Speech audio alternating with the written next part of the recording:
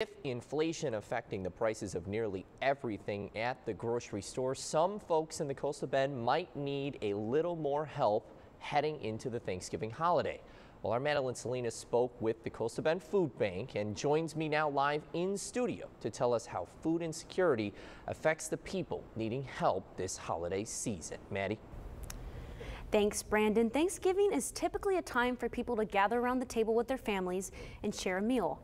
But for those that have a harder time affording what's necessary to bring that meal to life, the holiday can be a little bit more difficult. I spoke with Executive Director of the Coastal Bend Food Bank, who says that seeing more people reach out this time of year isn't at all uncommon. Feeding America reports that over 4 million Texans are facing hunger. In the Coastal Bend, 1 in 6 people and 1 in 5 children face that very same issue. Executive Director for the Coastal Bend Food Bank, B. Hansen, says that the need for food assistance grows during the end of the year when holidays like Thanksgiving and Christmas come around. The demand during the holidays is always higher. In previous years, especially during the pandemic, it was super high. It had gone down after the pandemic, but this year we're seeing a surge. Hansen says that with inflation, the food bank has noticed just how much of an impact the economy has had on the community.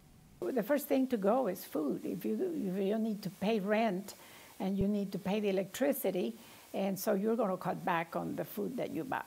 Hansen says that having the supplies needed to celebrate Thanksgiving can give families hope.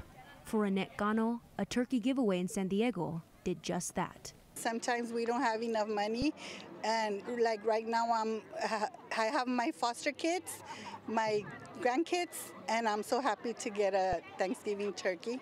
Gano says that people who do what they can for others this holiday season means more for those that can really use the help. It is very helpful for all the parents that are single and the grandmothers that are in foster care helping their grandkids, and all the community, the old people that need help. And as always, Hansen wants to let anyone who might be struggling to make ends meet know that it is okay to ask for assistance. She says the food bank will always be there to help. If you'd like more information on their resources, we'll have a link to that along with this story at KIIITV.com. Brandon.